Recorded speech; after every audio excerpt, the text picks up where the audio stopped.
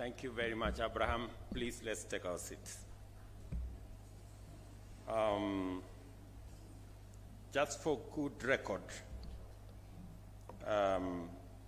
my deputy was not scheduled to come to this meeting because by the time we put together this meeting, he didn't have the job he has.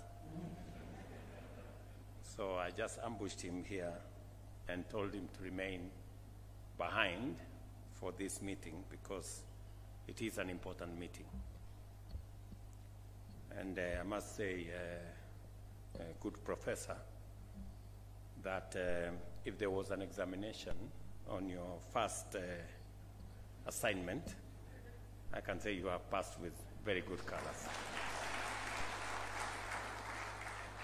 Because at the very least, you understand why we are here. There are many who would not understand why we are here. And in the past, I have tried.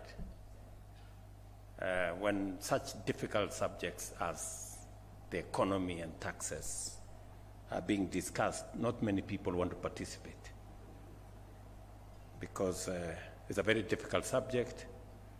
It's not very popular, and so populists don't like hard stuff.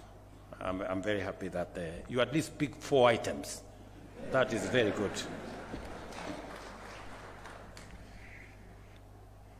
Distinguished taxpayers, ladies and gentlemen, we dedicate this day to honor you, the individuals and businesses whose contributions to our national revenue mobilization efforts have enabled us to finance the national budget.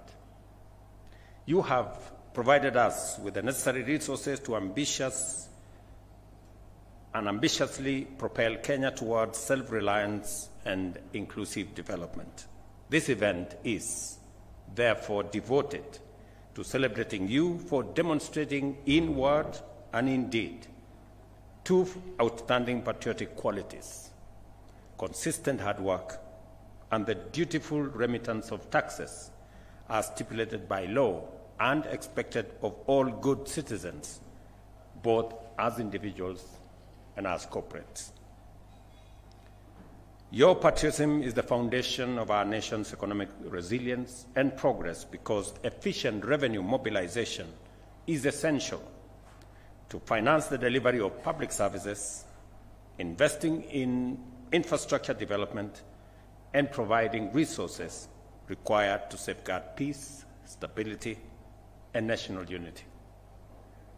Kenya's socio-economic transformation is overdue by decades because we delayed too long in enhancing domestic revenue mobilization to the level needed to ensure sustainability and economic takeoff.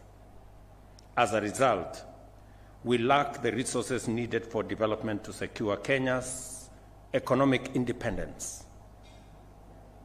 We are a proudly democratic, free, and independent country. Independence confers on us the authority to decide our destiny. But that authority for us to decide our destiny comes with responsibility. And that responsibility is the responsibility that each and every one of us must carry on our shoulders to make sure that we contribute in every way possible to making Kenya free, democratic, and independent. And of course, the responsibility that comes with it also brings accountability, that all of us must ultimately account for our actions.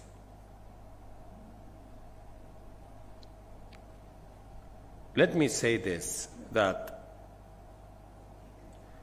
we've lacked the resources needed for development to secure Kenya's economic independence while employment continues to affect our youthful population, with over 5 million young people, men and women, seeking employment and more than 850,000 entering the labor market every year. these are staggering numbers, that we have 5 million young people out there and 850 million join them every year. We have to be intentional, we have to be deliberate in making sure that we create real jobs for these young people.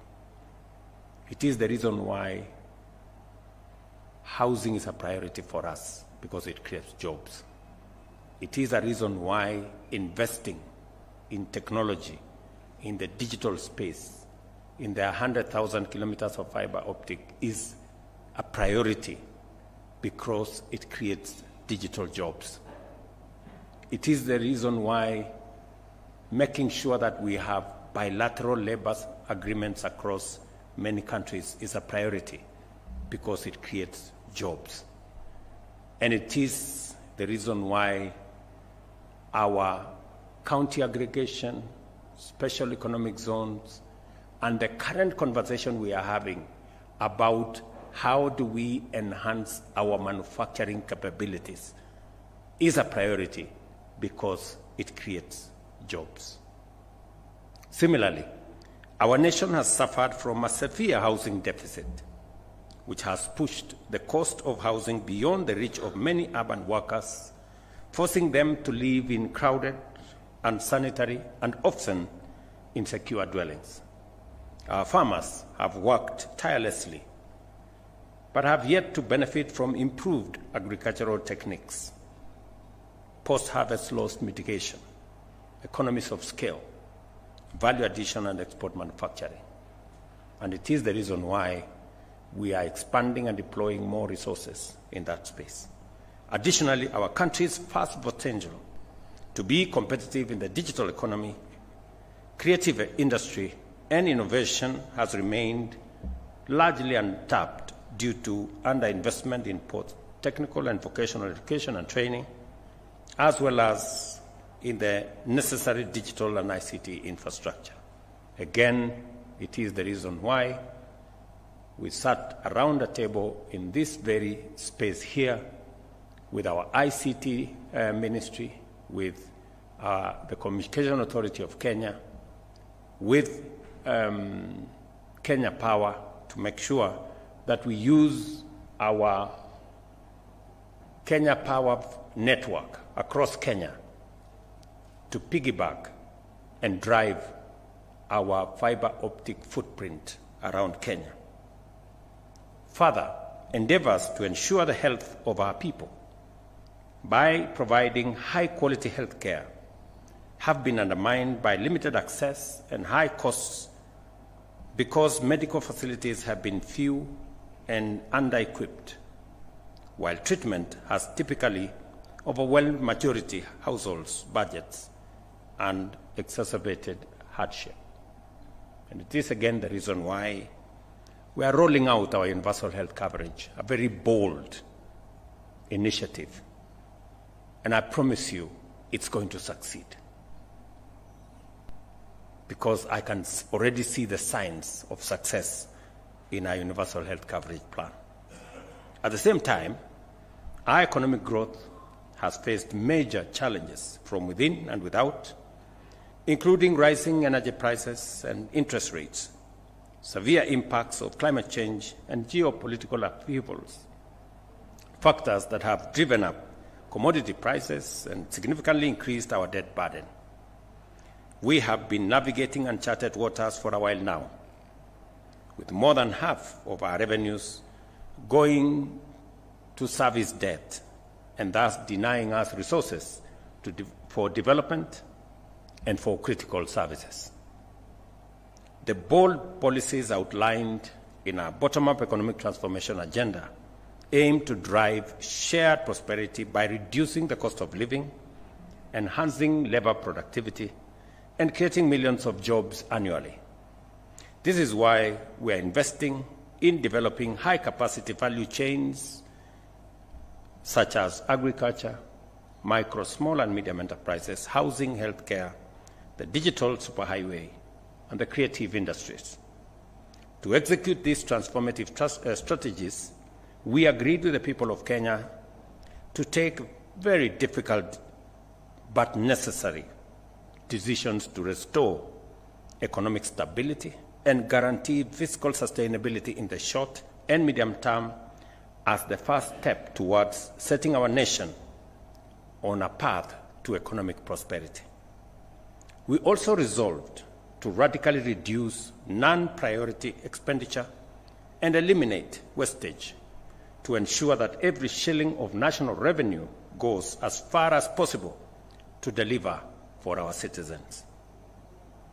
I have had my CS for National Treasury speak here. I'm not responsible for his eloquence or his firmness. I think he has just seen the reality of where we are and that we must move together. You and your team, John, have my full support as you lead the way in making sure that we explain ourselves to the people of Kenya on matters that require domestic mobilization. And I agree with you entirely in what you have said. We need to begin to think about your accrual accounting is spot on. Your zero budgeting is spot on. We need to begin to explain why any department, any ministry requires every shilling. If you required it last year, you still must come back and explain to us why you require it this year, so that we can make sure that we are doing the right thing.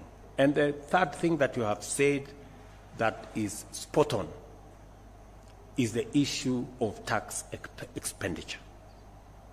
We must have a honest conversation as Kenyans. If we are spending 400 billion shillings every year on tax refunds, and in some cases, that have been brought to our attention, as it was done with our universal health program, you know very well that in some instances, like in some hospital here in Kino, they were doing more surgeries than Kenyatta National Hospital. Some Saint something hospital on the third floor of some building in Kino. It is not possible. It is the same thing. We now have people who claim tax refunds because they run bakeries. Because bread is a very important thing to Kenya. Bread is very sensitive.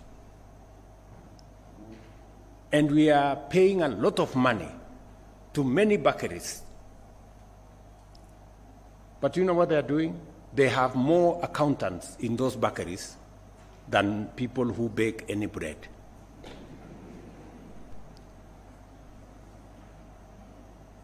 The same way, one hospital I know had more accountants than medical staff because they were gaming the NHIF. This, ladies and gentlemen, we must have a candid conversation and stop it. John, you have my support as you go after those people who game the system. We must stop them. And finally, we must also make sure that government does not pay more money for services or goods than we should. And it is the reason why the e-procurement that you have talked about here, it's been on the cards for far too long. This is the time to implement e-procurement. We must be transparent. It must be open. How much is government paying for this service or that product? And how does it compare with prices in the market? There is absolutely no reason why government should be paying 10, 20, 50% more than the actual prices in the market. And the way to make it transparent is to put it on a digital platform so that Kenyans know who supplied what, at what price, who was awarded, and we get the benefit of making sure And this morning, I made a telephone call, and your PS knows we already have a team that is working with our colleagues from Indonesia who have done a wonderful job on making sure that e-procurement works. We must learn from best practice and make sure that we too as a country move in the steps that will make Kenya accountable and deal firmly with issues of corruption in government. Additionally, we are committed to significantly increase domestic revenue mobilization by ensuring that every eligible taxpayer contributes their fair share to support development and services, with no one, and I mean no one, evading their duty or benefiting unfairly from others' contribution. I am pleased to announce that our collective efforts are yielding positive results. In October 2024, this year, the chairman, the CG have said this: inflation dropped to 2.7%, the lowest in 17 years.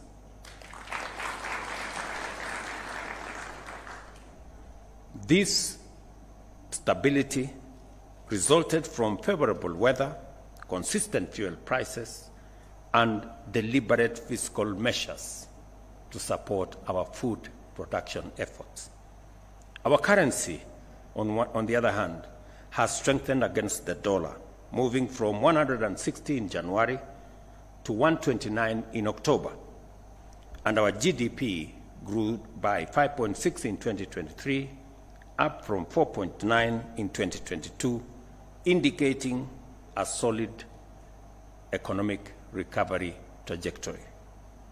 To sustain this progress and promote fairness, we must enhance equity and effectiveness of tax revenue mobilization. This means that our tax measures must be fair and every eligible entity must pay. It also means that the partnership between government and taxpayers must be based on a dynamic reciprocity, with the government using effective policies and efficient public investment to enable taxpayers to thrive, create jobs, and create wealth and make money. As can be noted in this year's theme, trade is vital, that requires robust facilitation to grow our economy. For a while now, we have been making significant progress in improving the ease of doing business, enhancing Kenya's appeal to local and foreign investors, streamlining the regulatory environment, and empowering businesses. I'm sure next week the National Treasury will be forwarding proposals that John spoke about to Parliament for us to create a better environment for us to do business. Proposals such as tax amnesty that provides a win-win outcome both for taxpayers and also the Kenya Revenue Authority, and many other proposals that is good for business. Because when business is doing well, we can collect more taxes and we can all do well. We have resolved to establish a fair tax system that relies on simplicity and transparency to encourage compliance. Consistent collaboration between the National Treasury, the Kenya Revenue Authority, and other stakeholders has provided a robust platform for the development of inclusive policies, especially for micro, small, and medium enterprises. And I must commend our judiciary for setting the parameters for engagement between the public and government agencies. That public participation now has parameters that are clear, that are understandable, that makes it possible for government to consult with citizens, but also give institutions like the National Assembly, the Senate, and other institutions the leverage to exercise their mandate as is provided for in our constitution without necessarily impeding the rollout and the execution of government programs. Kenya's current revenue collection is significantly below the East African Community target of 25% of GDP. Our aim is to raise revenue from our current 14% to 22% of GDP within the next decade, and to promote compliance from the current 70% to 90% by 2026-2027, expanding the tax base by addressing hard-to-tax sectors such as the informal economy and digital business will require collaboration, innovation, digitization, technology, and determination. Technology is critical to all modern transactions, as we all know. Automated systems, including electronic data interchange and streamlined customs processes, can significantly reduce costs, improve efficiency, and enhance transparency. There is, we all know, some measure of resistance on matters of technology and digitization. I must congratulate the KRA staff that they have finally come round and agreed that let's go technology. Congratulations. I am not saying you had refused. I'm saying it was slow. But I'm finally informed, and now there is clarity, and there is harmony, and there is concurrence, and we have all agreed that that is the way we are going. And we are mobilizing both local and foreign technology providers. We've built a big consortium of technology providers to assist our Kenya Revenue Authority in making sure that we create a seamless ecosystem that will make sure that whatever is due to KRA is paid without anybody, any member of either KRA or any member of government taking advantage of the situation. Through effective use of artificial intelligence, machine learning, and the new Gava Connect API, KRA will enhance service delivery, transparency, and also reduce tax evasion. I am proud to note that a tax-based expansion strategy enabled the government to generate an extra 24.6 billion in the year 2023-2024 and added 1.2 million new taxpayers to the national revenue base. In particular, the strategy has succeeded in bringing landlords into the tax net through the monthly rental income program, and likewise enhanced systems, including the electronic tax invoice management system, have reduced VAT fraud, enabling us to mobilize 314 billion from over 280,000 VAT registered taxpayers. We are making real progress, and I'm very happy with the progress. I got a report from the KRA team last week on the interventions we have put in place.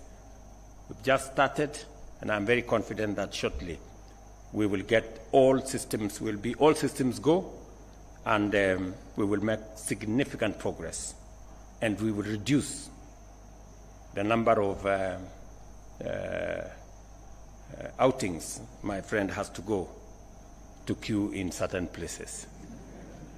I commend millions of patriotic Kenyans for performing their patriotic duty and filing 8 million tax returns by June 30th, 2024, surpassing the target by 26%.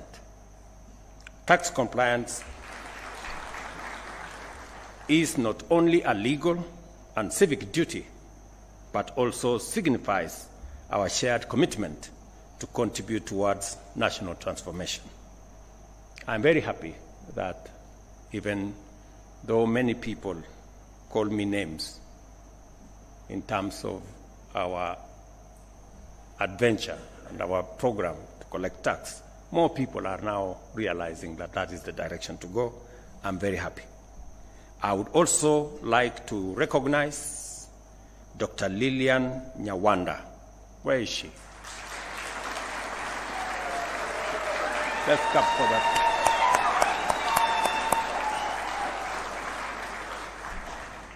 Congratulations, Lillian, Commissioner for Domestic Taxes. Sorry, Commissioner for Customs and Border Control, for all the efforts that you're doing and your team. We recognize those efforts and we commend you. Let me also recognize Mrs. Rispa Mudhoni Simiyu, Commissioner for Domestic Taxes. Where is she? There. And your team for your outstanding performance in surpassing your tax collection targets by 105%. Congratulations. Madam Nyawanda surpassed her target by 102%. Through better infrastructure, inclusive services, and increased wealth and job creation, we are laying the foundation for rapid national transformation. This is why we must all take a stand against tax evasion and corruption, which continues to pose significant challenges. Tax evaders should not be allowed to hide resources owed to the people of Kenya while benefiting from public services. Similarly, those engaged in corruption should not enjoy benefits gained through the sabotage of public service delivery and the undermining of public infrastructure development through bloated bills and unnecessary and unjustified payments. I urge Kenyans to take advantage of KRA's iWhistle platform, which enables the public and staff to report malpractice, and I commend those who have done so already by reporting 883 cases, which led to the recovery of 4.3 billion Kenya shillings. To all those who made reports, I want to say congratulations, you are true patriots of the Republic of Kenya. Additionally, 255 KRA staff members have been investigated. And I want to promise you that firm and decisive action will be taken against those who will be found to be culpable. It is critical for us to uphold integrity, to secure public confidence, motivate tax compliance, and promote efficiency and accountability. This is the way to ensure that every shilling of taxpayers' money is fully applied to its intended purpose. I reiterate my undertaking to remain a responsible steward of public resources and to ensure that no funds entrusted to the government will be lost under my watch. We have made significant progress in enhancing transparency and efficiency through digital solutions to combat theft, wastage, and corruption, and we remain committed to furthering this effort to assure Kenyans of maximum efficiency in resource utilization. Today, we launch KRA's 9th corporate plan, a 5-year roadmap focused on improving efficiency, service delivery, and compliance through technology and process optimization. I commend KRA and the National Treasury for their work in developing this plan and urge them that nothing except the full implementation of this strategic plan shall be acceptable by me. Accordingly, I call upon government agencies to cooperate fully with KRA in strengthening revenue mobilization. Once again, I salute the distinguished taxpayers of Kenya and extend the appreciation of a grateful nation for your patriotic contribution to national self-reliance and transformation. I congratulate each of the outstanding taxpayers recognized today and say that your exemplary tax compliance is a model of committed nation building. As we celebrate you, we honor the critical contribution of every taxpayer of our nation's self-reliance and to our collective efforts to build a prosperous and resilient future. It is important that we work together, and I'm very proud of this moment that we are making steps towards ensuring that we collect every shilling that we can and appropriate it properly and use it for the intended purpose and make sure that it is put to good use. I'm informed that the discussions have already been done. From this month going forward, there will be adequate facilitation of the Kenya Revenue Authority so that they can do their job and do it well. The Kenya Revenue Authority, therefore, 9th corporate plan is now launched, and the Gava Connect API platform is also officially unveiled. Thank you very much. God bless you, and God bless our great country, Kenya. Asanteni sana. Another round of applause for His Excellency. As we now invite you, Your Excellency, to come and press the buzzer and allow me, we may take our seats kindly. I'll request that we have the Deputy President, His Excellency, the Prime Cabinet Secretary to flank you, the CS, Chair KRA, Humphrey Watanga, and the PS to come and flank His Excellency as we now have the official launch of the 9th corporate plan and the API platform. So with them standing there, it's a video launch. So Your Excellency, we will be, Lillian, you may also come. And the other lady that was honored, we can give them a clap as they're coming for a job well done. It's a video launch, so I'll count you down, Your Excellency. In 3, 2, 1, let's have the video play. Our 9th corporate plan is the blueprint for the future. A future where technology takes center stage, where data drives decisions, and where every Kenyan is included in the tax system. These 5 pillars lay the foundation for an efficient tax system, bringing Kenya closer to its development goals while enhancing service delivery for all.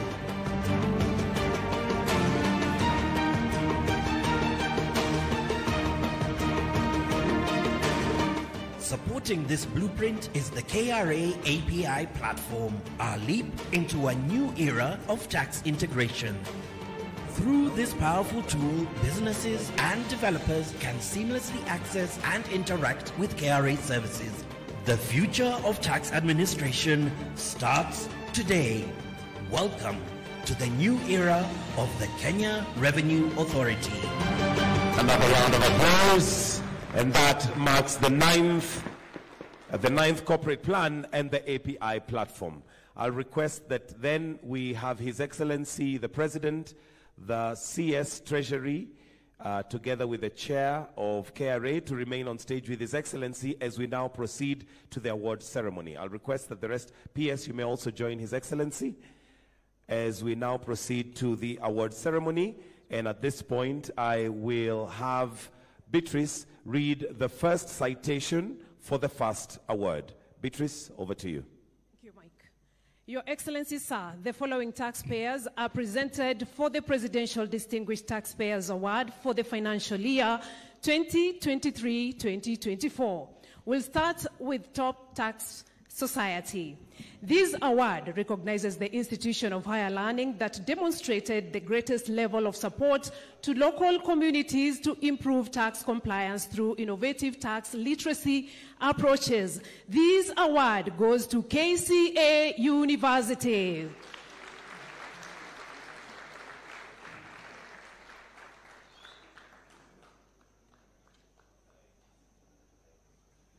KCA University, kindly make your way to the stage so that you receive that award kindly.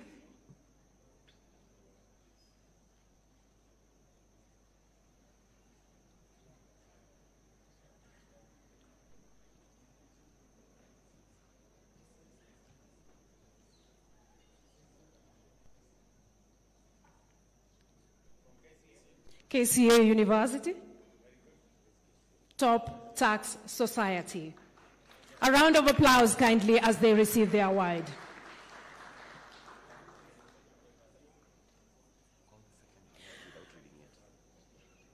The second award, Most Facilitative Government Agency in Tax Enforcement and Recovery. This award goes to Directorate of Criminal Investigation. A round of applause kindly. Directorate of Criminal Investigation.